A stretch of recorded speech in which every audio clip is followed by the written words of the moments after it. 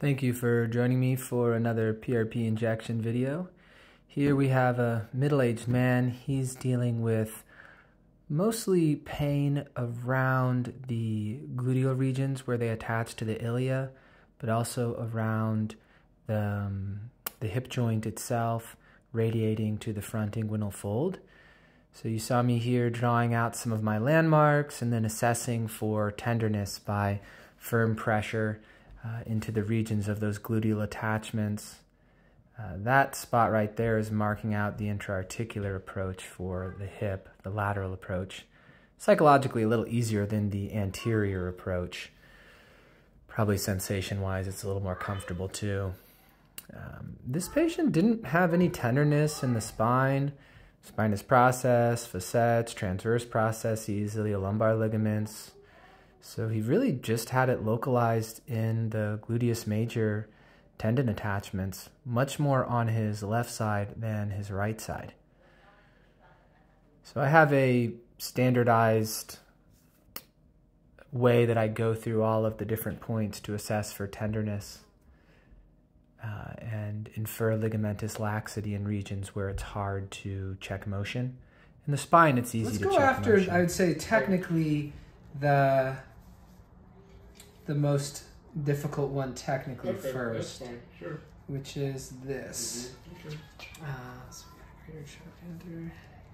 Just going about right there.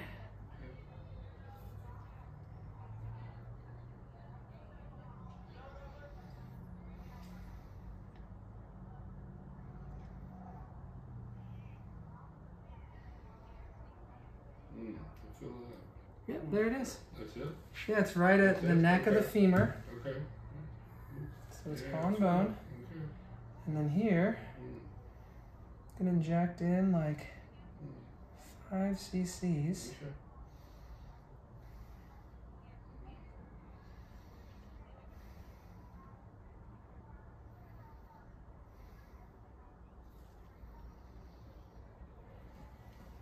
What do you think? Do you want the nitrous? That wasn't too bad. If it's like that, well, I think we could maybe be okay, you know?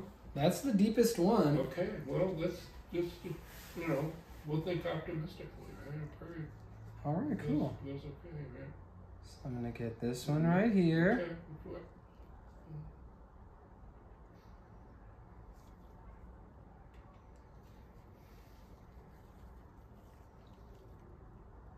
I feel that.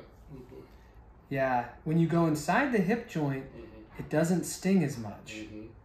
But when you're going outside of a joint, the PRP sensation is going to be much more noticeable. Gotcha.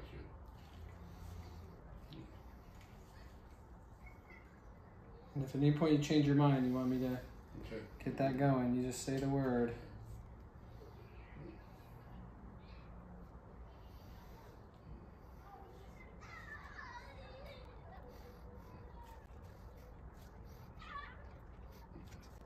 I feel it, certainly.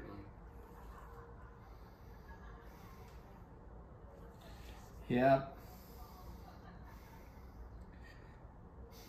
Yeah, very few people are going to do this for fun, but it's tolerable. A lot of the times when I'm doing more intense procedures, I'll tell people, you may already be familiar with this tribe. There's a tribe in South America that do the bullet ant gloves. Oh boy, I show my students that. Wow. You know that one?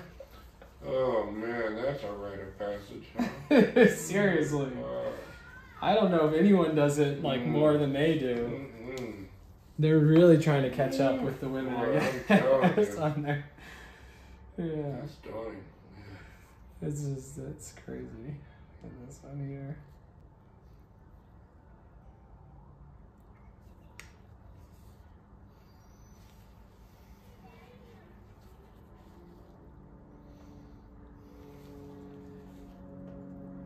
I do wonder, like, what rises to the level of an argument after that.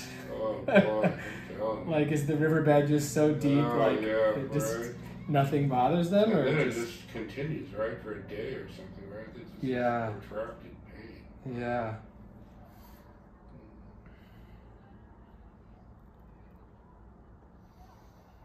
I saw one where a friend did it with his friend because he was scared. I'm like, wow, that's friendship, right? He had been through the ritual and he decided to help his friend. He went through it again. It's like, oh boy. I thought they have to go through it like 20 or 30 times in their life. They might. Yeah, I don't know. I was like, wow. I thought they had to do it like yearly. No, they might. Yeah, it's hard to say, but boy.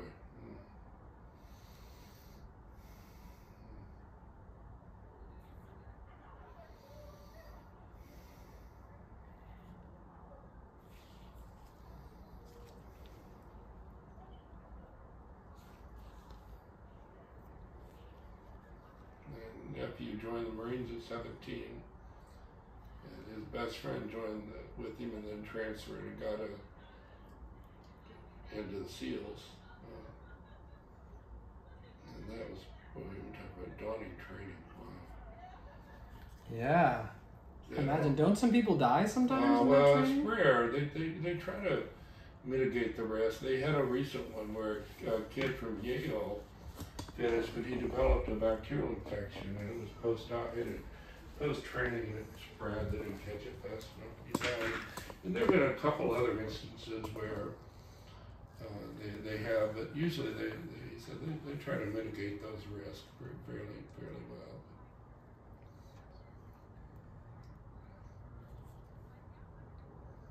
Yeah, we're almost done. All right. Just got like 4 spots left. Cool. And he said the worst was like, I don't know, they get 45 minutes to sleep from, that's hard. 12:01 Monday to, they go to Friday afternoon. They get 2 like 45-minute breaks. Ooh, I feel that. Thanks. You know what I just realized? With doing the 12 bottles, we're not going to have anything left for your knees. Oh wow, okay. Yeah, so we wouldn't charge you for the knees, obviously. Okay, all right. Well, maybe I'll reschedule or something, Yeah, I just with these points, and I've going through this them. is the most painful, so the knee comes and goes. It's episodic, but if I need to reschedule to come over, you think the rapamycin will help in terms of inflammation and things? It certainly is a good, and maybe this is part of, sometimes things happen for a reason, you know. Sometimes it's just, I forgot. Yeah. But sometimes there's kind of there's a reason why. Yeah, sure. So it probably would be best to get that anti-inflammatory effect of rapamycin on board first. Yeah. So then it's going to help modulate. Yeah.